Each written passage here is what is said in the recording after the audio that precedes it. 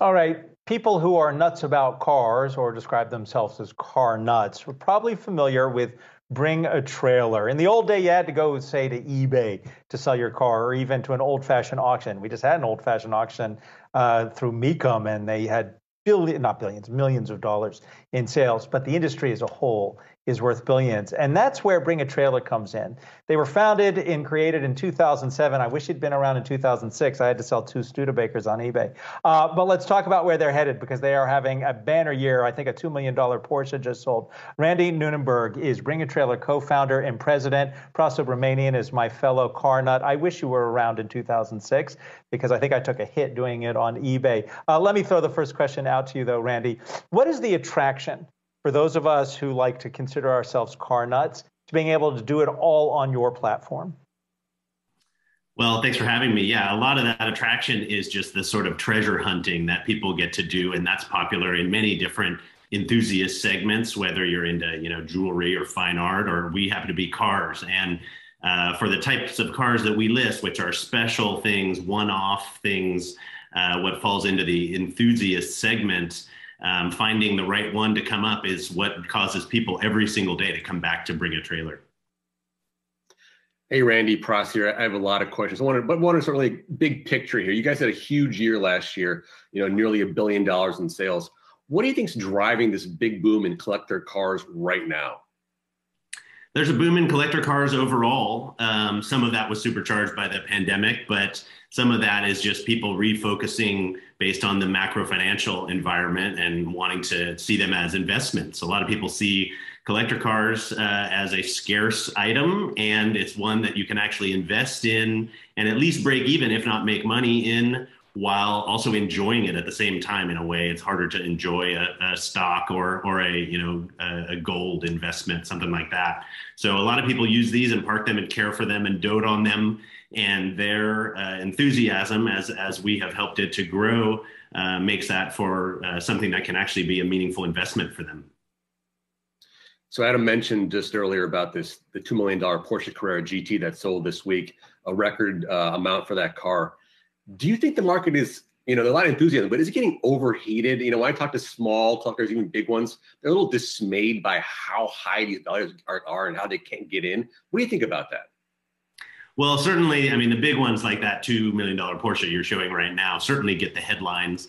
But interestingly, the average sale price of a vehicle on our site, last year was about $35,000 and did boom to $45,000. But there's not really a narrative that, all of these are going to be $1 million and this is only a rich person's game. You ask what makes people come to Bring a Trailer. One of the main attributes is the variety. And there's, things transacting every single day for, $20,000 and less that people can sort of get into it at every level. There's kind of something for everyone. But is it overheated? There's a lot of people that are really excited about it and aggressive. And like I say, using it in those sort of investment language as opposed to enthusiasm and hobbyist language. And thankfully, there's enough vehicles out there. We listed 22,000 vehicles last year, which was a 57% increase over the previous year on our online platform. And we see that much growth again. And there are there are millions of interesting vehicles that are out there already on the road.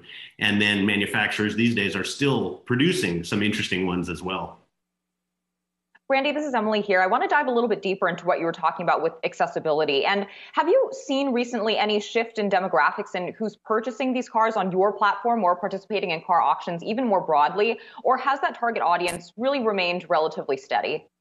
That's a super good question. And I think that on our platform, what we have let people do is do it in their pocket, right? I think that the older environment of having to go to a physical car auction, how many people have done that? That's only really industry people or really deep collectors and that sort of thing. Most people never do that. But with our platform being purely online, the accessibility has just ballooned, and people that are coming into the hobby, if they call it that, or even just looking to transact for their next vehicle are using our site to be able to do that. So I think we have expanded that sort of accessibility. And so that has made it shift maybe a little bit younger, more technologically savvy, have different sorts of expectations around like their life around vendors like Amazon, as opposed to their life with vendors like a traditional car dealer. So there are different sort of features that are and conveniences that are both expected and helpful for the market. So that has led to a shift in a different type of buying audience. You're also providing, though, on the platform the kind of data that people who, you call it the hobby, I'll call it the frenzy mania. And I'm looking at the page right now, and I put in Studebaker Avanti. And you get the data, real data, on what certain cars that might not have sold but got bid up to, and then those which sold. And unfortunately, we just saw one go for $83,000, so out of my wallet's range. But that's really valuable to not only the buyers, but the sellers. How often do you have to explain to a seller, because you work with the sellers when they list the car, be realistic about the price?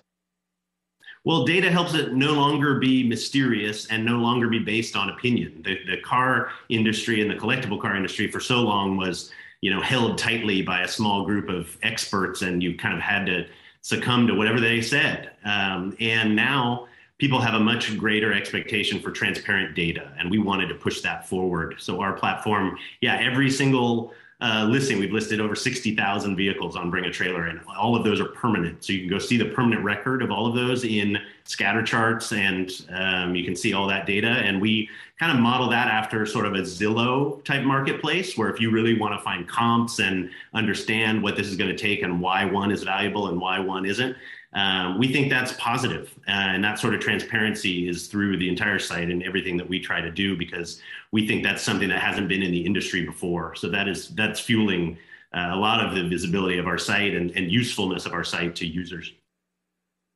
Hey, Randy, real quick two-parter here. What's next for Bring a Trailer? And also, give me one undervalued car that I should keep an eye on. Oh, good ones. What's next for Bring a Trailer is more just trying to let more and more people use this sort of platform. I think the online trust and the online reach have both been things that people were dipping their toe into as sort of first timers, but it's really starting to be the norm now. Now that, cars, seven-figure cars can transact there, as well as $5,000 cars. People are seeing it as more universal, where previously it might have seemed more niche. So I think our platform is going to see more growth in this year and the coming years. And just in terms of adoption, it will become the regular and first choice place to go. So that's in our favor. In terms of what cars are available, I mean, there's so many different types of models and makes that are out there. I don't know whether you're into sports cars or vintage four-wheel drives or European or American stuff. But I think that there's been these crazy booms, this hot market for European cars and trucks and those sort of things. I think American muscle cars have sort of trended a little bit behind that. So a lot of people think, oh, everything's, so expensive these days, but you can still get pretty iconic American V8 cars from the 60s, like a 65 Mustang Coupe. Yeah, sure, it's not 10,000 anymore, but it's probably 20 or 25,000 now for a car that is just amazing, right? And Americana, and it Randy, hasn't run away the way some here. of these other ones have. Oh, because I've been on your site and I've been on other sites to answer Pros's question, and Pros, it's not you. You're Mr. BMW, Porsche. But easy. Okay, I can answer that. If you want to, Lincolns from the early '70s, it's blowing me away. Like the car they drive in Schitt's Creek, people are paying 25, 30 grand for these Lincolns, these land yachts. But that's another discussion. Pros, you and I will grab a scotch and talk about go get a 72 Lincoln. Randy Nonnenberg, Bring a Trailer, co-founder and president. Thank you so much for joining us. Pros, see you in just a bit.